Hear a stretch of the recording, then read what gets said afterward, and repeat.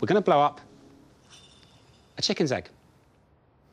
The first thing you need to do is evacuate the egg. You can do this by drilling 2 holes and using an air line to blow the egg out. Once the egg's empty, we need to fill it with hydrogen. We need to make absolutely sure we've flushed out all the air from the egg so that it's flammable rather than explosive when we first light it. We put our finger over the hole in the top and take it off again. When I've got my finger on, the hydrogen and air get forced out of the bottom hole. When I take my finger off, they're allowed out of the top hole. For a chicken's egg, 45 seconds is optimum. So the hydrogen is turned off. You need to use one of these spiral-type egg cups. You can't use a solid egg cup because there needs to be a space for oxygen to enter the egg. So, on the count of 3, 3, 2, 1, I hit a pop, the egg's lit, we step away from the egg. You can see the top of the egg is going brown from the flame.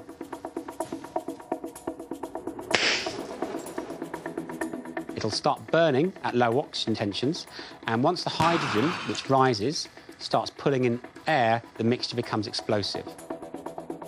Health and safety issues include a loud noise, and in this case, there'll be some eggshell shrapnel, so the pupils should be standing at least 3 metres away from it if you're not using a safety shield.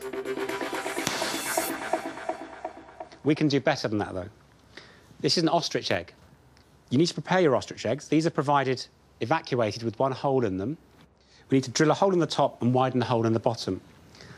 The key issue with drilling the egg is not to put too much weight on it, because once you rupture the surface, it's very easy for the drill to carry on and break the top of the egg, and you then ruined your egg. Sometimes you find that there's some membrane from the inside of the egg, so you can use a drill bit, a paper clip, or a screw just to make sure that the membrane's completely away from the hole. We now need to look at the hole in the bottom. We use a multi-tool with a corundum stone of about ½ centimetre in diameter.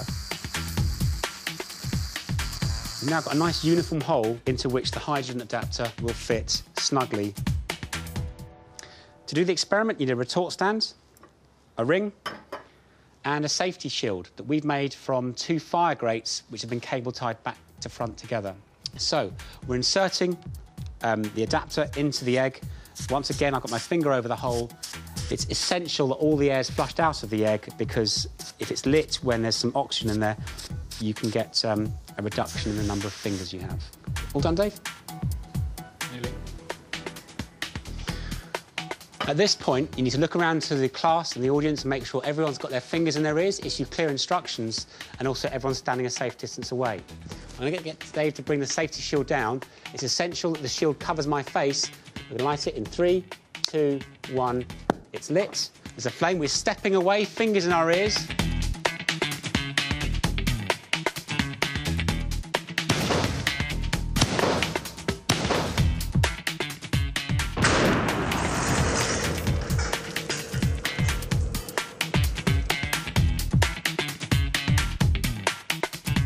What a huge detonation.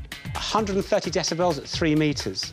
The incredible explosive power of hydrogen.